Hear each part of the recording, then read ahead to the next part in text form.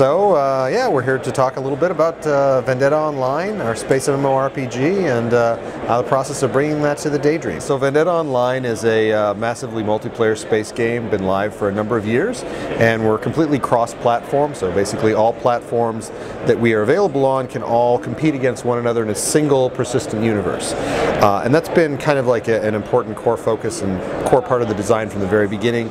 Especially as we moved into mobile and things like that somebody could play on a PC, then jump in on a mobile device as they were on public transportation, and that's further been extended into the VR world. So we're really excited about bringing that kind of level of immersion into the game and improving the player experience that much more. So we've started out over the years.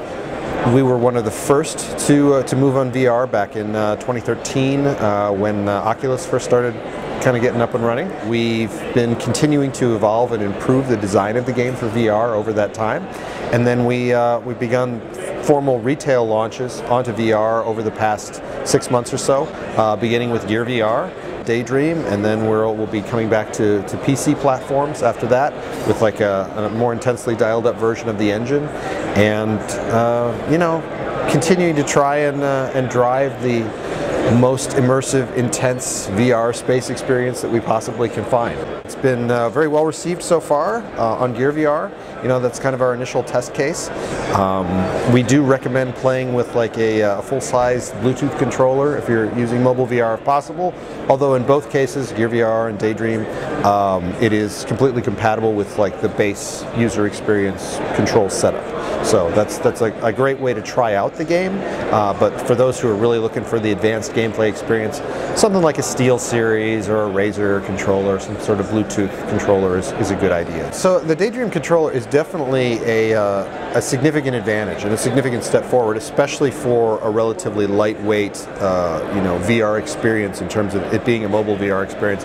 Having the persistency of that controller and the ability to point at different things and use it for different controls has been really nice.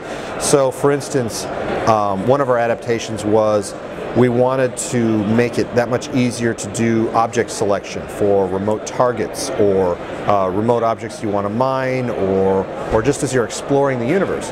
And the ability to do that kind of thing with the controller, turn it into a laser pointer, and kind of point it around and have different objects be highlighted as it strikes them. That really made things a little bit more intuitive, we feel, for our users, and I think that's going to be a substantial asset to the gameplay in general. Gear VR and Daydream, while from a user standpoint they're very, very similar, at a technical level they actually work a little bit differently, and there were some engine changes, both low level and high level, to try and optimize that much better for Daydream, and there are also some user experience changes. Obviously the controller is the most self-evident of those. There were other things that would come up during Daydream development about, hey, while we're doing this, wouldn't it be easier to make like mining a little bit more pleasant for people, or some specific area of gameplay, and how we can try and craft and optimize this specifically for the Daydream audience. So that has been part of the focus. Oh, we'll definitely be coming back to PC VR. Mobile VR, for one thing, it was part of the priority of these different platforms is based on the way that we're approached by the people who are developing the platforms. So Oculus came to us on the Gear VR.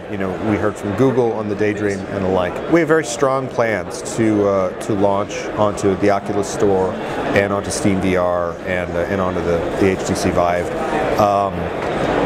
And a big part of that is we really want to deliver an incredible graphical experience on those platforms, which is different from the challenges that you run into on mobile VR. Mobile VR is all about the scalability.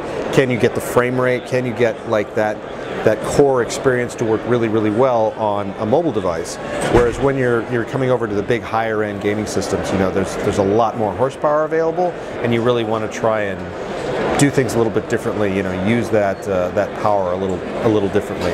So we're excited to play around with lighting models and things and shadows and stuff a little more extremely, and really get the introductory experience that we've always wanted. Plus, we also want to support things like Oculus Touch and some of the evolving control paradigms. All of these motion controls are have a great deal of potential for advancement and a great deal of potential for interesting new ways of interacting with the games.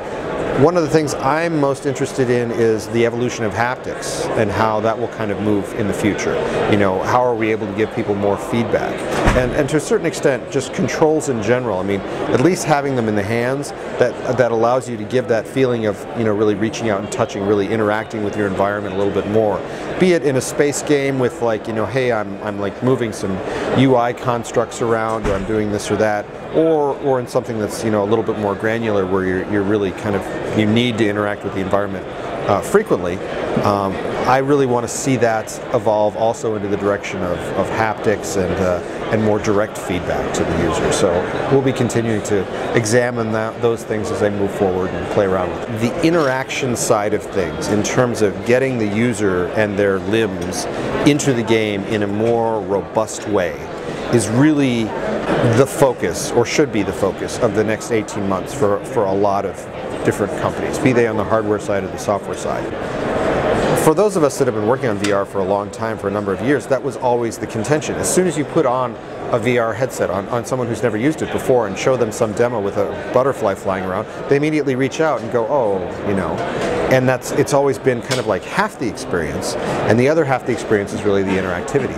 I give Google a lot of credit for, you know, how they started out with a controller at the very least. It's something, but I'm really looking forward to see how that moves ahead. You know, that there's the Leap Motion guys with their you know, the ability to see your hands kind of thing. And there's all these motion controller, different people that are trying different things. You know, there's rumors of various and sundry other types of input that may be on the horizon. And I think it will be much more about input interactivity, or I think that's more critical than it is strictly increasing frame rate, increasing, you know, resolution. You know, it's like, these things are great.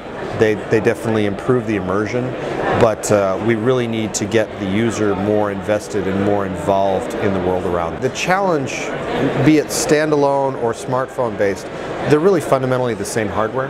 You know, it's just phone chips in a different configuration. So it has the benefit of being completely standalone and being completely wire-free and using relatively low power, but there also isn't the compute potential of doing anything really, really complicated. So I'd say the opportunity on both PC and mobile for better user input, better feedback, better haptics, better all these sorts of things is about equal, you know, because really, whether it's a Bluetooth device or whether it's a wired device or whatever it is, getting the input into the device isn't that intensive. Getting, you know, you aren't really probably doing too much on the CPU. It's mostly just about getting the right devices that are attached to the user in the right way that's intuitive for them, and then getting it to people like me to try and find innovative ways of applying the software to really use it and get that experience.